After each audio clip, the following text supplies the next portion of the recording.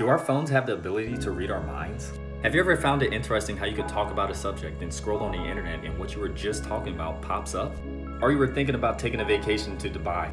Then the next time you're on your phone, you see ads for flights to Dubai. It's almost as if your phone is reading your mind. In a way, it is.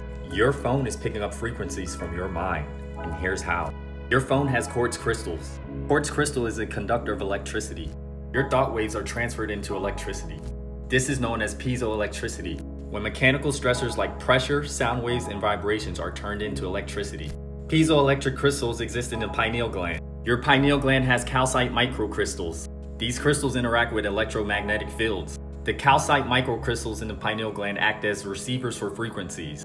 Your thoughts are forms of energy. Energy cannot be created nor destroyed, only transferred. This is why when you think of someone who you haven't seen in a while usually ends up calling you, you channeled a frequency that dials them back to you.